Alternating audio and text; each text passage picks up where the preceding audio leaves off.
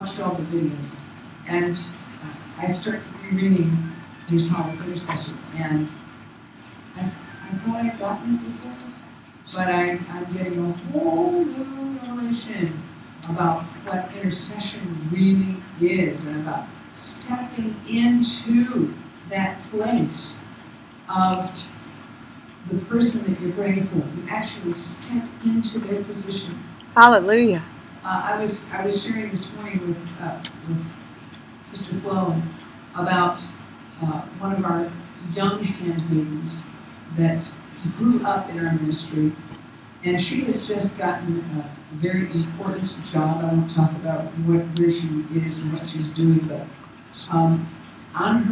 during the training, the second day, I think it was, second or third day of her training, her orientation, one of the ladies in the class fell down, unconscious, and caused great panic to come. Well, she had just been in our convention, and she had just been shadowing one of our people that was ministering healing, and so she began to pray and intercede and pray in tongues, and somebody else in the class who was spirit-filled came up and started binding the devil and pleading the blood.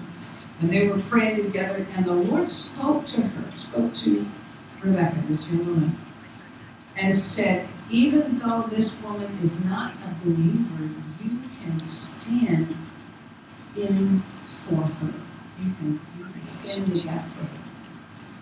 And when she understood that, she stood in that place where this woman needed help and began to pray for her. And immediately, the woman had turned blue. Immediately the color began to come back to her, and she remained conscious. We can step into, this is what intercession is stepping in and praying as though it's us that's there.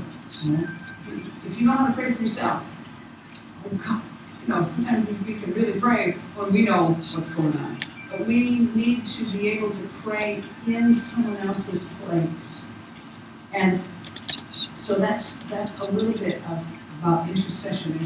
There's James Gall's book, The Lost Art of Intercession is there. Samuel Reese Howell's A Life of Intercession, Reese Howell's Intercessor. We've run out of the book I advertised last night about praying through.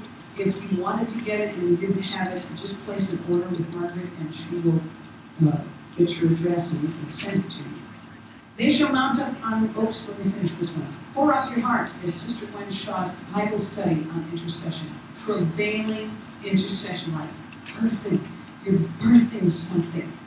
I mean, that's what this pouring out your heart is. You can teach this.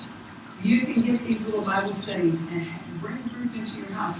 There's a lot of people that are new believers. Maybe there's some that haven't even become believers yet. We are facing a move of God where we're going to see a harvest come in, and we've got to disciple them. It's going to take all hands on deck to bring people into the fullness of where they are supposed to be as disciples of the Lord, where they're starting to look like Jesus.